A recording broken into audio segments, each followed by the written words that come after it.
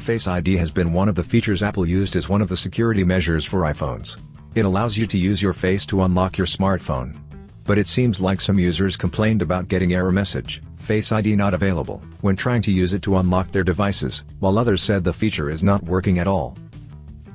Hey guys, in this video, I will be showing you what to do if Face ID no longer works on your iPhone 10 after an update. First solution: force restart your iPhone. If the Face ID has been working properly prior to the update, then the problem could be just due to a pretty minor firmware issue. The first thing that you have to do is the forced restart. It's a simulated battery removal that has been proven effective against issues like this. Here's how it's done. Quickly press and release the volume up button, and then the volume down button. The moment you release the volume down button, press and hold the side or power key for 15 seconds or until the Apple logo shows on the screen. Your iPhone will continue the usual boot process. When the reboot is complete, try to see if the Face ID is now working properly. Second solution: reset Face ID and set it up again.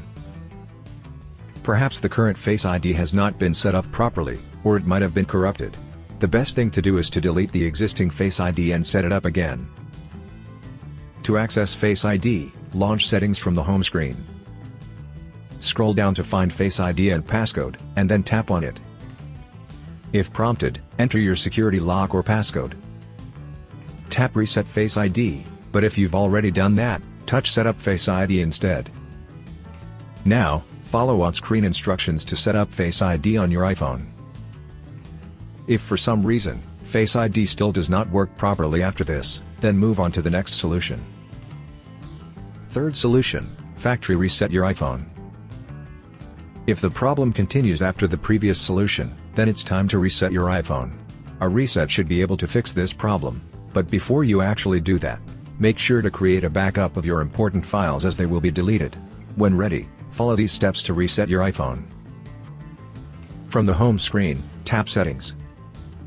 Find and tap General. Scroll down to the bottom of the screen, and then touch Reset. Tap Erase all contents and settings.